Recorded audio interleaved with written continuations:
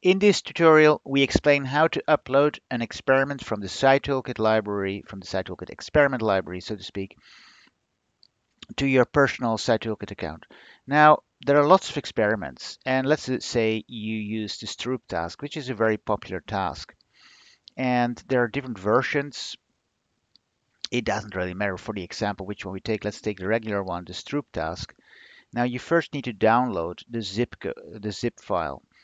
And if you are at the download section of this page, it says the PsyToolkit code zip file. And we click on that, and if you do that, it adds it to the files that you've downloaded. You might have some other files downloaded as well.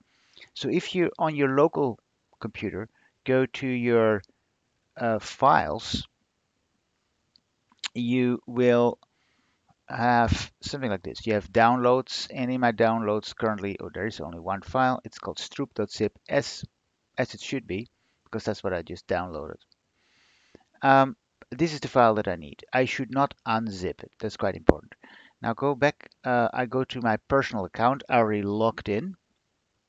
If you don't have an account, of course, you can register an account. It doesn't cost money to register an account.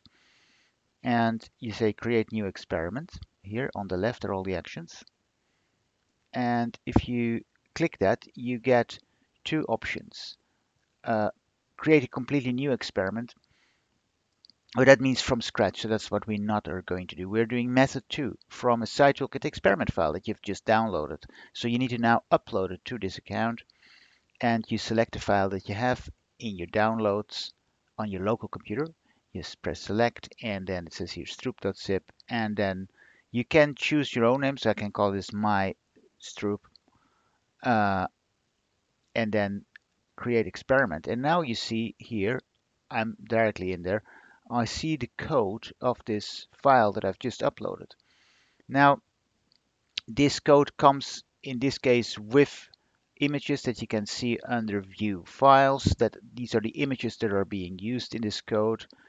And you know, now you probably want to see, okay, but does it work? So in order to do that, you need to do something compile and run. So you press compile. That creates it into runnable code. And you press run experiment. Click to start, and yes, there we go. And that's the experiment that we know. Um, Now you might want to know, okay, that's great. Um, let's now run that with participants. So that's something that you might want to do.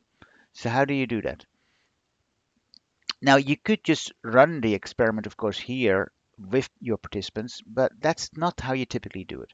What you would do is you create your own new survey. Create new survey. You say my study, whatever you call it. You create that, and then you get a so-called PsyToolkit questionnaire in which you can include an experiment.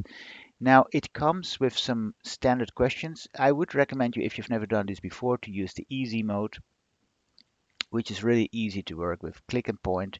There are some tutorials on the website, on our YouTube channel. What you want to do is basically after the last question, after you ask how old are you and what is your gender, which are the typical questions you should ask, you add a plus and then you say experiment. You select from this thing what can you show. You show an experiment, and then you can select one of the experiments that have already been uploaded. It's the last one that's uploaded. It's my Stroop. Save this question, and I can go back to the easy mode overview. So I see I have my questions ready. Now this, in order to make it with a welcome screen and everything, you actually also you need to compile the survey. One time you need to make it online, so that, and then you actually have a link that you can send to people, or you can create a QR code that you can hang up in your institution for people to invite. Uh, Although that works best for studies where you only have a mobile phone or that are, uh, like it depends a little bit. I mean, this is a little bit beyond uploading the experiment. We're going a little bit further here. You can set lots of things, but this is then how you would send it out to your participants, and then you can collect data and look at the tutorials on this channel on how to do that. Well, if you like this video, please like and subscribe.